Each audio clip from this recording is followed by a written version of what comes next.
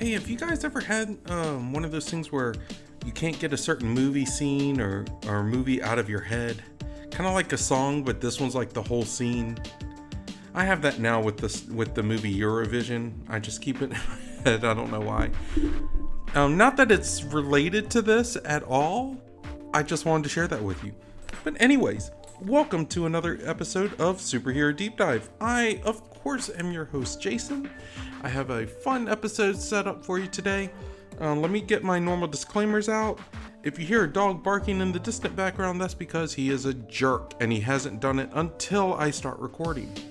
So anyways, the information is pulled from different sources across the internet and may or may not be completely complete, but they do give a really good insight on the current superhero. Also, you can catch me every Tuesday and Thursday on Outworld Fleet Radio throughout the day. Their website is www.un-con-ventional.com/radio. You can email me directly at b4itall, so b4itall@yahoo.com. That's with any kind of questions, comments, concerns, requests for future episodes, anything like that. I'm all for it. I get emails quite frequently, so I do appreciate it. You can also catch me on Twitter and Instagram under Super Deep Dive, and I always use the hashtag Superhero Deep Dive. And you can catch me on YouTube under Superhero Deep Dive. I post superhero shorts every day throughout the week.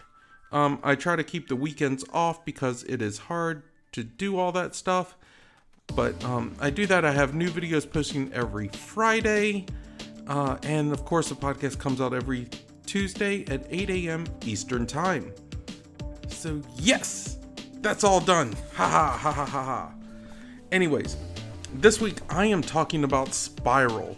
She is that Mojo henchwoman that's got multiple arms and always moves around like a ballerina. Love the character. This came in as an email request. So thank you very much, Tammy. I appreciate it. I hope I do it justice.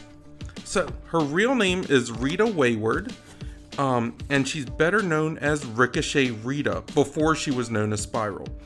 She was a professional stuntwoman who befriended Longshot, when he first appeared on Earth. Now Longshot is this guy from Mojo World.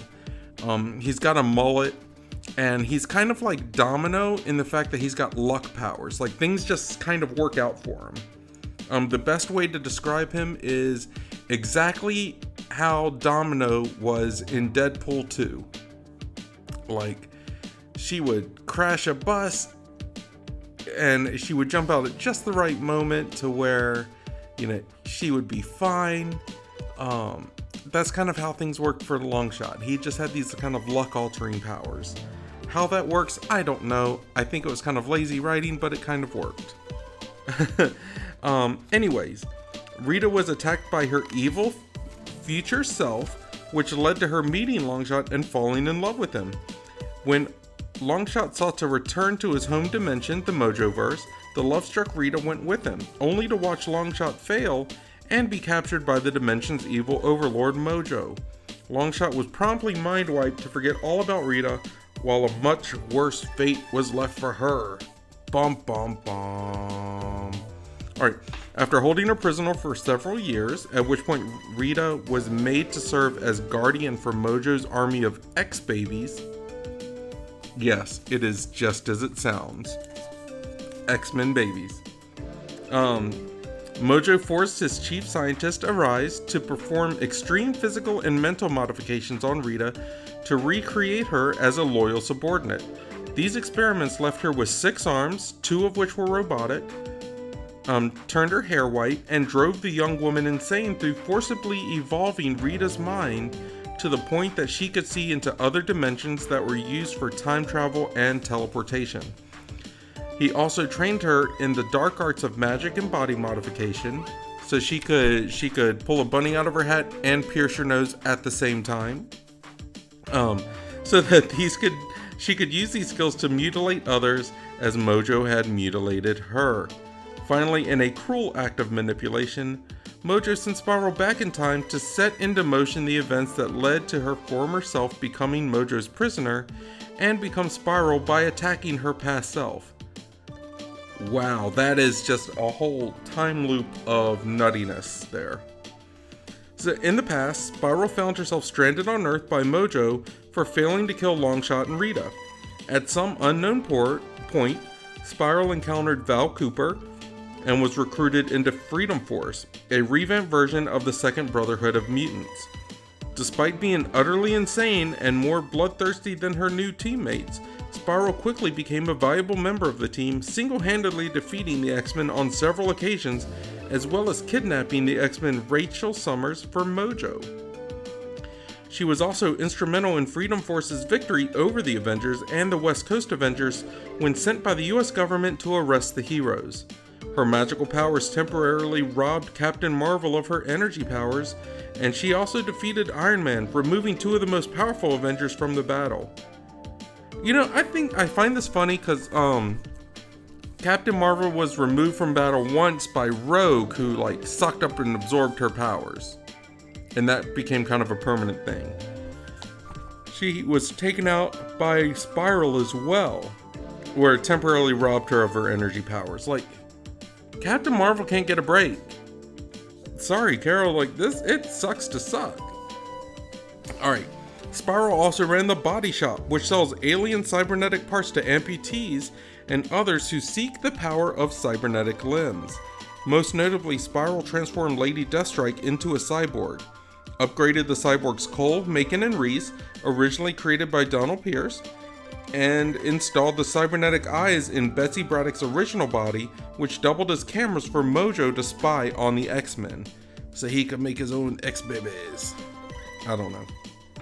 Alright, along with Mojo, Spiral was shown to have played a role in Betsy Braddock's physical appearance, changing from that of a purple-haired Anglo-Saxon to a purple-haired East Asian.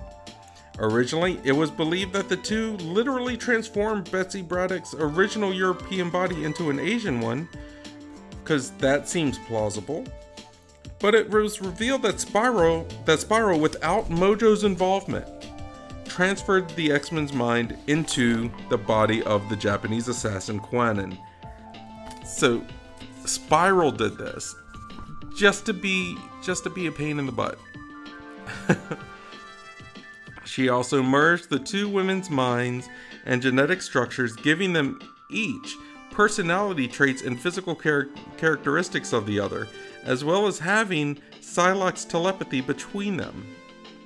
This led to much confusion, which I wouldn't blame, as to which of the two was the real Elizabeth Braddock and when Revenge first appeared. Other than malicious intent, Spiral's reasons for doing this, if any, are still unknown. See, she just wanted to be a pain in the butt. Like, that's all it is. I'm just gonna do it out of spite. Wouldn't it be fun to transfer a British lady into an Asian lady? Yeah, let's do it. You know, whatever.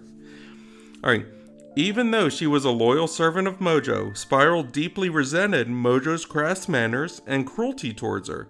In particular, Spiral has also been known to go against Mojo's orders and attack Longshot out of a psychotic need for revenge for Longshot's seduction of her, and how her love for him led to her transformation into the being she is today. As such, Mojo has been known to leave Spiral stranded on Earth without her power, which she needs to travel safely between dimensions. Spiral was among the 9 criminal geniuses whom Beast seeks out when it comes to reversing the effects of the 2005 storyline Decimation. Mojo himself was another one of the 9. And Decimation was where a bunch of the mutants lost their powers, so they were trying to restore them. Later Spiral teleported to Beast, claiming that Mojo was displeased with the fact that mutants are now an endangered species, and while Beast asked for her help, her boss Mojo demanded it. Spiral commented that science was blinding him to find the real solution to an answer on how to save mankind, or mutant kind. Spiral tells him that energy dances its way through everything, keeping her out, that it is beyond anything her body shop can simply fix, and that the death of mutants was not caused by science, and it could not be saved by science as a result. Her last comments before teleporting away were, "Put aside what you know, for where science ends, magic begins." Bum, bum, bum. That wasn't as big as the bum, bum, bum before, because that was kind of a mini thing. Mini cliffhanger. Alright. Well, while repairing Lady Deathstrike after the events of the Messiah complex, Spiral is approached by the Red Queen and agrees to join her Sisterhood of Mutants. After a brief confrontation with Domino, the Sisterhood steal Quannen's corpse from her grave in Tokyo. Madeline performs a ceremony with Spiral's assistance, transferring the soul of the kidnapped Psylocke back into her original body. Later, the Sisterhood take on the X-Men. Spiral seriously injures Nightcrawler and Colossus, while the Red Queen goes and fetches a lock of Jean Grey's hair from Wolverine's room, before teleporting the Sisterhood back to base. Wait, Wolverine keeps like locks of Jean Grey's hair in his room? Like, does he have a hair doll? Because that's creepy. Like, that's really creepy. Wolverine is old as dirt, and he's got hair dolls of people? Like, is that what he does to people that he likes? He's Canadian too. Is that a Canadian thing? Let me know in the comments. Like, ew, ew, ew, ew, ew. Grossed out. The hell, man? Who keeps locks of hair in people's room? What? Anyways. Back at the base, the Sisterhood split up, leaving the Mastermind sisters and Psylocke behind, while Spiral and the rest of the Sisterhood go to Jean Grey's burial site. Because maybe they needed more hair. Who knows? Spiral takes on Northstar, and when Madeline Pryor is defeated, Spiral grabs the rest of the Sisterhood, Lady Deathstrike, Chimera, Lady Mastermind, and Martinique Jason, and escapes with them.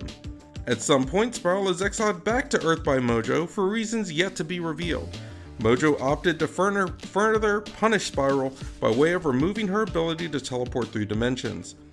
Furious, Spiral set up shop in Los Angeles, where she took in a homeless girl who happened to be a new mutant. She then joined Storm's incarnation of X-Force and became a superhero. So that's her history, right? Like, I mean, she's kind of twisted. Like, everything you see her do is kind of like just kind of maniacal. But what do you think? Let me know in the comments. Like, if you're reading this, or I mean, not reading it, but if you're watching this on YouTube, leave a comment. Help me grow the channel. That would be wonderful. Send me an email at b4itall@yahoo.com, or, send me a message on Twitter or Instagram under superherodeepdive. All those avenues are open, and I would love to hear more from you. But anyway, let's get into her powers. Okay, Spiral has powerful mystical abilities. When Spiral was first introduced, she was a powerful sorceress, and during her first two encounters with the X-Men, single-handedly defeated the team. She can cast spells to stun, depower, or immobilize her superhuman opponents, as she did to depower and imprison the Avengers and West Coast Avengers once they were lying still long enough for the spells to catch them. In New Avengers 53, she was revealed by the Eye of Agamotto as one of the several magic users with the potential to be the next Sorcerer Supreme after Doctor Strange. Spiral's spellcasting powers can be triggered through small gestures of her many hands, and with the gestures she can teleport herself and numerous people across great distances. More powerful spells require more complicated dance moves. Spiral can also open gateways between dimensions and travel through time, although it has been implied that she sometimes requires Mojo's help to successfully teleport from one dimension to another. At other times, she has independently traversed dimensions and centuries of time and set herself slightly out of phase with the time stream so as to avoid blows. Spiral often incorporates knives and swords into more complicated spells. She can also disguise herself through the use of magic. Spiral's mind is apparently immune to possession. When Rogue attempted to use her power and psych-stealing ability to steal Spiral's minds and powers, Spiral stole Rogue's instead, laughing that she had danced in many people's souls. Nocturne was fooled by Spiral into thinking Spiral had been possessed, while Spiral remained in control.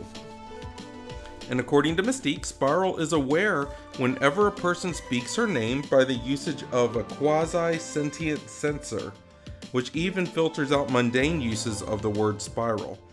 As a result of being cybernetically enhanced on Mojo World, she has some limited level of superhuman physical attributes.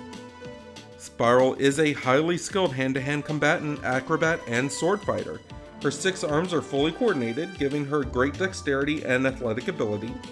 And Spiral demonstrated highly developed skills in cybernetics and genetic manipulation, which she has used to turn humans into powerful cyborgs at her body shop. The most notable include Lady Deathstrike and the Cybernetic Reavers, who have since been upgraded by Donald Pierce. Fun facts about her. Spiral appeared in the X-Men animated series.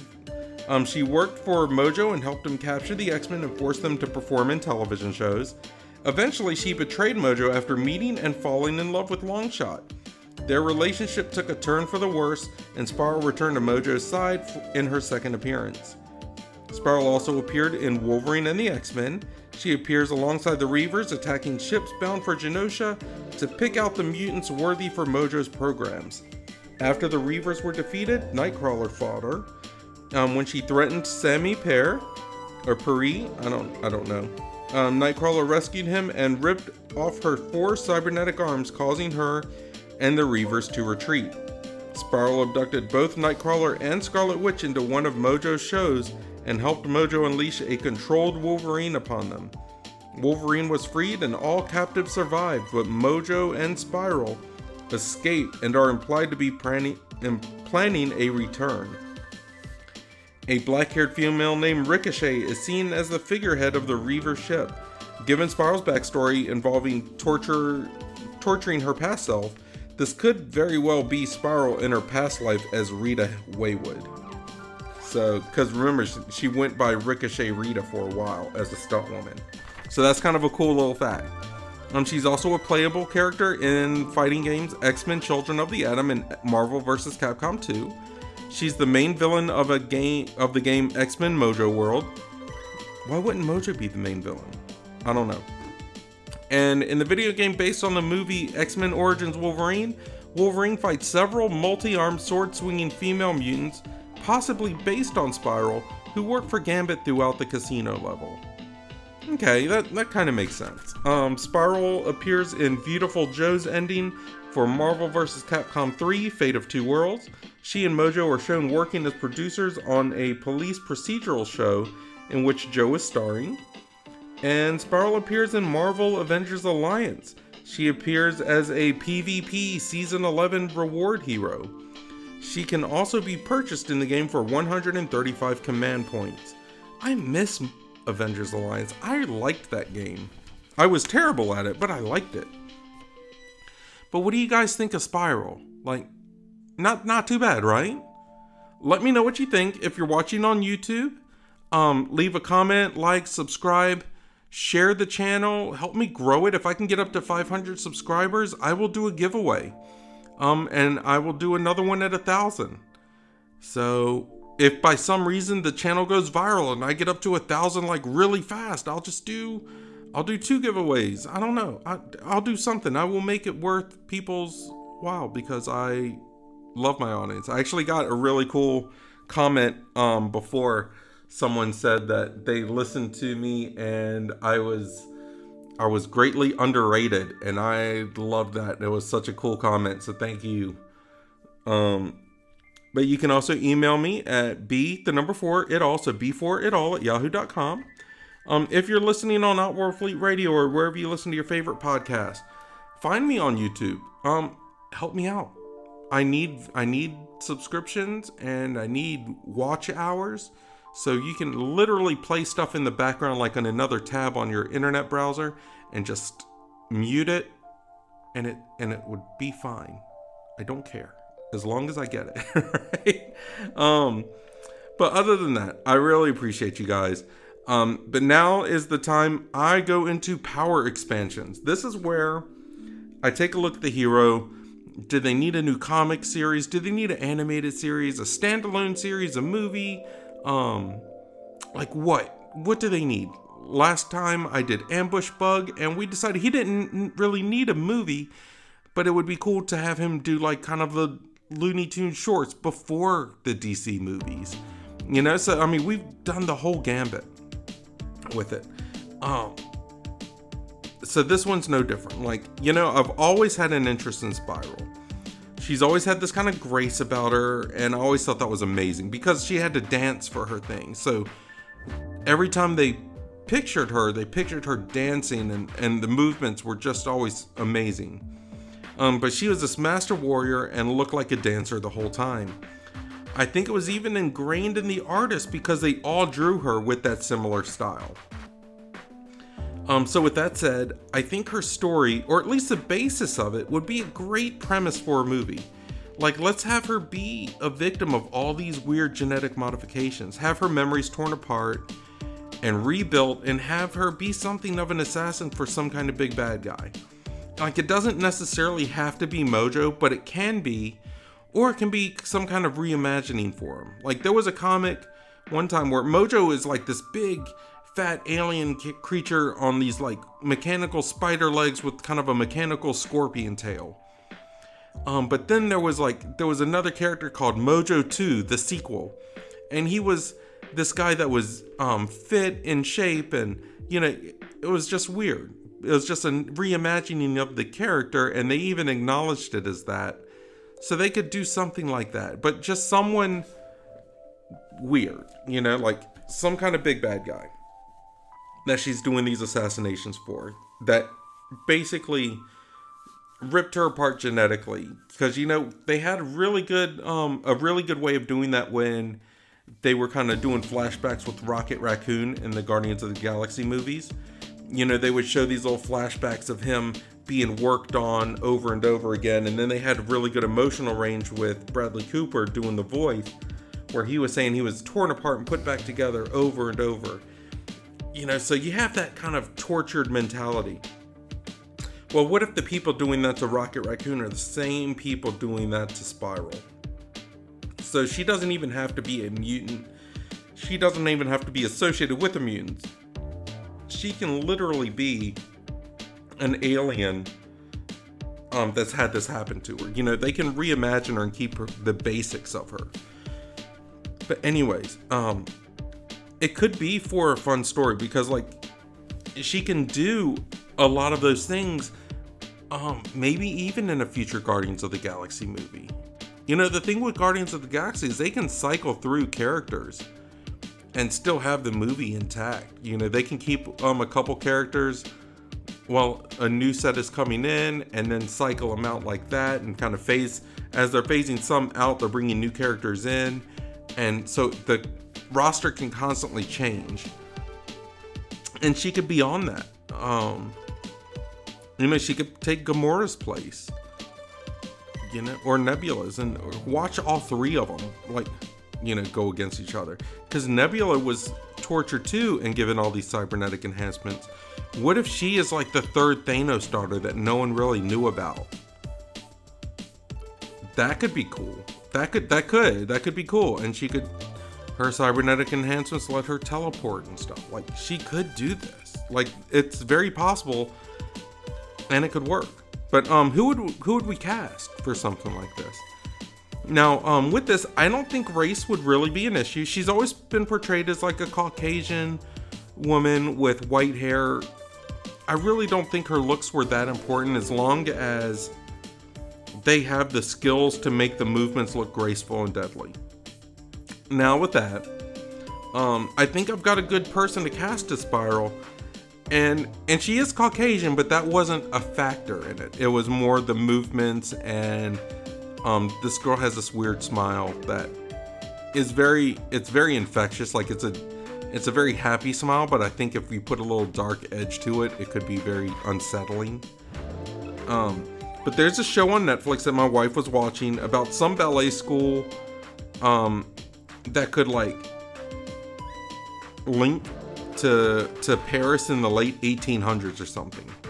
Like, it's some weird thing. I can't remember the name of it because I watched maybe 2 or 3 episodes with her. But it wasn't my favorite show, but it did have an actress who I think could be a perfect fit for Spiral. Her name is Jessica Lord. So if you need to look her up, she's super cute. She's got this. She's the main character in that show, but she's got this big smile. She's got decent acting ability, and she's got like that real grace when she dances. And I think with all that, if she could go a little dark, she could very well be our six-armed assassin with that dancing movement and evil smile at the same time. So that's my pick. But she's got a very athletic figure, you know, not overly muscular, like, you know, with a ballerina, she's very strong but lean at the same time, and I think that something like that would work really well for Spiral. Doesn't have the height, but I think that, you know, we've seen a lot of people that don't have the height, or that have too much height, like Hugh Jackman, play characters. The height isn't that big of a deal. It can be worked with. So that's my pick. But let me know what you guys think. Like, I would love to hear your feedback. Did I make a good choice?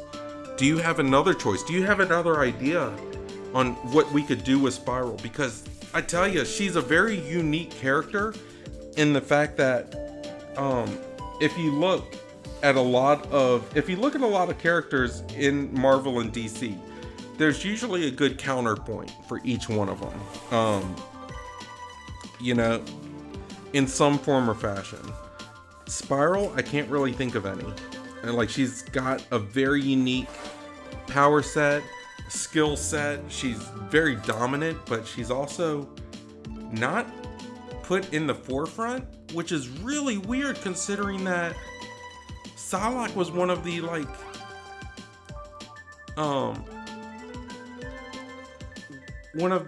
I guess like the most looked at super females in the 90s and early 2000s, and she was responsible, that character was responsible for that, you know? So let me know what you think. I'm gonna step out for now. I got lots to do and I don't have any time to do it, but guys, I hope everyone is blessed.